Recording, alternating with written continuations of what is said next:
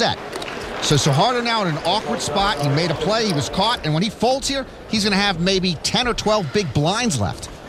Yvonne's work is done. He waits on the sideline. Suharto has to fold, and he does wave the white flag after giving up over 11 million chips. This is starting to have a Rocky IV feel to it.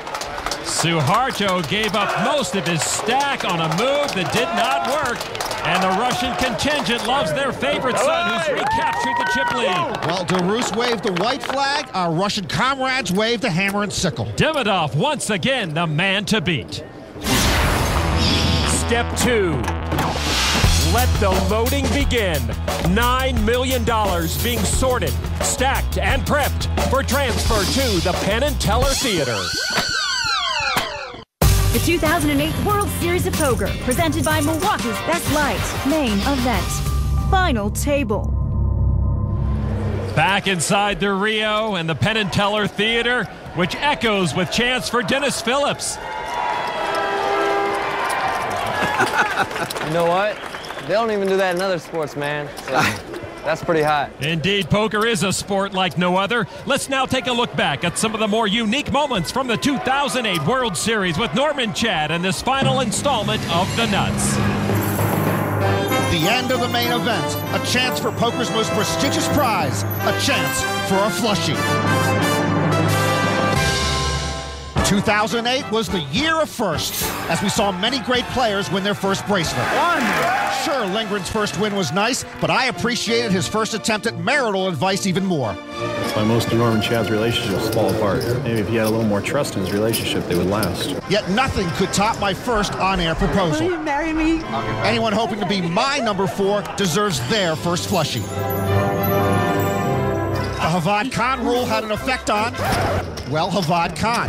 But like water through a dam, great characters found their way.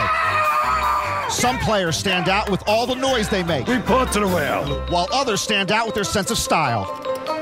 Some I don't like. Say hello to Peter. And some I just can't get out of my head. Not that, Antonius. Patrick, we hate to see you leave, but I really enjoy watching you walk away.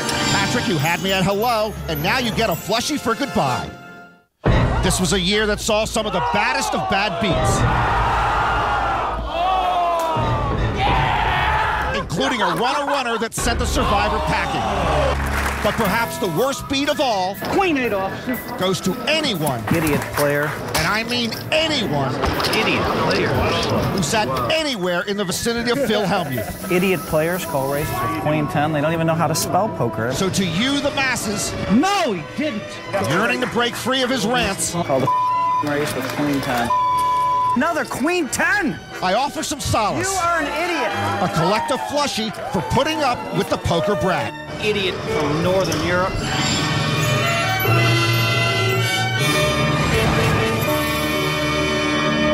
And there is the poker brat, who has been relatively quiet today as a final table spectator. And hey, look, it's an idiot from Northern Europe who just may break Phil Hellmuth's record as the youngest main event winner ever. Ha! All right, back to action here. More unique moments to come, I am sure.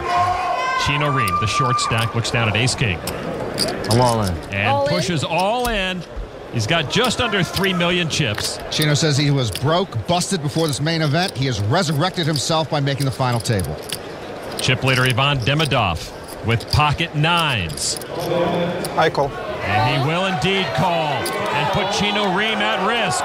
And you may recall it was Demidov all in with pocket nines against Chino's pocket tens late in the main event. And Demidov had to hit a flush on the turn to stay alive. A number of poker pros came together tonight to support Chino. Is ace-king racing against the pocket nines. Chino's tournament life at stake. Ivan Demidov trying to knock off a player from this championship table and extend his chip lead. That hat would have helped my second honeymoon. We've seen Chino catch cards to come from behind all through the main event. He needs to do that here to stay alive. The flop now, 7-8-5. Boy, that does not help Chino. Demidov with pocket nines and now a straight draw. Chino still looking for an ace or a king. Chino Reem at risk. Turn card now is a king! And Chino takes the lead. Chino Reem has had close to 9 lives at this main event. Demidov not done, though. But Demidov's going to need a 9 or a 6 for a straight to knock out Chino Reem. And now the river card is a jack. Chino Reem will double up. The pros rejoice, and we have finally put a small dent into that Soviet juggernaut. And the Demidov contingent is deflated. Ivan ships some of his stack to Chino Reem, who needed them in the worst way. He's still got a long uphill climb. Chino says, if I win, it was just meant to be. He's still got a flicker of hope. Never easy. Man, the flow was so good for me. So Chino's main event luck holds out once again. He doubles through Ivan Demidov. We look at our E-Trade financial chip count now and see that despite that blow, Demidov is still the chip leader. He has 30% of the chips in play. Elon Schwartz in second place. Doris Suharto now the short stack. So Chino Reem hoping he's got some momentum. Jack 10 offsuit. He's going to try to make something happen. A raise to $1 million. And that $1 million represents 15% of Chino's remaining chip stack. Action to the chip leader. Demidov gives it up. Peter Eastgate from Denmark gives it up now. Dennis Phillips with ace queen in the small blind. Makes a call. Dennis says that even if he wins the main event, he will be back at Broadway Truck Centers. Maybe he'll buy the company. Elon Schwartz in the big blind has pocket queens. Elon says if he wins the main event, he's going to go someplace far, far away where no one can find him. He re-raises to $4.4 million. Bless you. That is one polite short stack. There's a man who sees everything that's going on. Chino, the original raiser. He doesn't want to give up these million chips. Need some help from Sheets and Backs right here. But he gives it up. Painful muck pre-flop for Chino. The raise now back to Dennis Phillips with ace queen. He started this day as the chip leader. I'm all in. And Dennis Phillips will push with the rest of his stack. Doyle Brunson knows of what he speaks. Ace queen looks like it's headed for elimination. Elon Schwartz will call to put Phillips at risk. Dennis will need to have that lucky coin do its job again. What a free fall for Phillips. The chip leader coming into the final table staring at 7th place. I wanted you to have jacks. I wanted at least a raise. Elon Schwartz, though, with queens and a chance to knock off Dennis Phillips with his ace queen. And if he eliminates Phillips, Schwartz will regain the chip lead. So here we go. Dennis Phillips on his feet. And the flop, and there's an ace! Phillips takes the hand away from Schwartz for the moment. I guess Tony La Russa made a pitching change, and Dennis Phillips back on track. Don't you love this game? Ace Queen plays in St. Louis. Turn card now. 6, no help to Schwartz. One outer. Don't you do it. Don't you dare. Phillips says, don't show me the last queen in the deck. That is the only card Schwartz can hit to send Phillips home.